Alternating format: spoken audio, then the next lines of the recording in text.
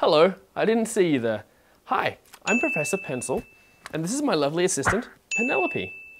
And would you believe that when I'm not learning or teaching science, I enjoy a vast array of activities? Creating art and writing love letters. Helping out around the house. Or enjoying a game of SimCity.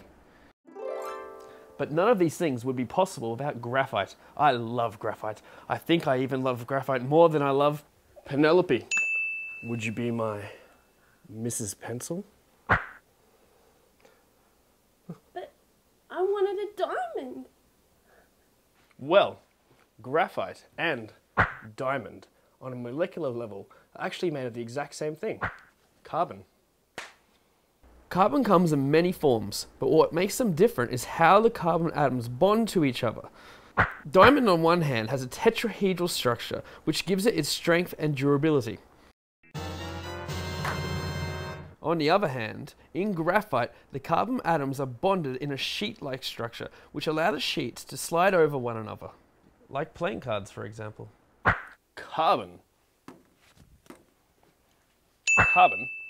has 1, 2, 3, 4 valence electrons. Valence electrons are what atoms use to bond to other atoms.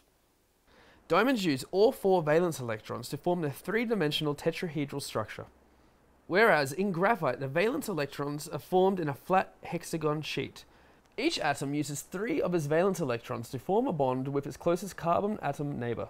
Here, each ball represents the nucleus of the atom, and each pencil is a valence electron forming a molecular bond. But remember that I said carbon has 4 valence electrons available? Well, it uses 3 to make the hexagon structure, but there's still 1 valence electron left over. The extra electron is actually free to move around its hexagon sheet. Because of these delocalized electrons moving throughout the sheet, electricity and heat can be conducted in graphite. However, it can only move along its own sheet. Because of this conductivity, graphite can be used in the production of batteries.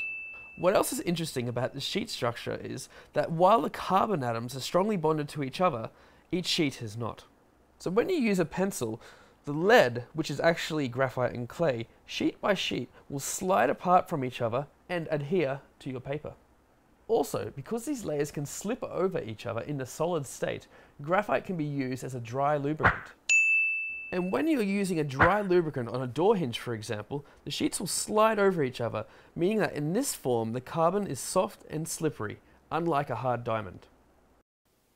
So, now you know a little more about graphite's molecular structure.